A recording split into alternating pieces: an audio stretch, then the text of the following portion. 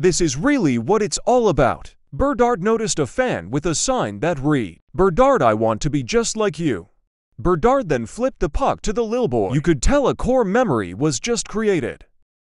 Bedard then further cemented himself as a force on the ice, stealing the puck and then shooting it into the toy department. He then tied the game with this nasty snipe. With a closer look, he actually shoots the puck out of the air. He also gets crunched by Kulikov.